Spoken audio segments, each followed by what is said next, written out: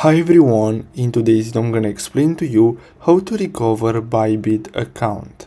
So the first step, as you can see, is to simply complete this form. So in order to get access to this form, you're gonna have to simply search on Google Recover Bybit account and then scroll down and click on this one here, so this link.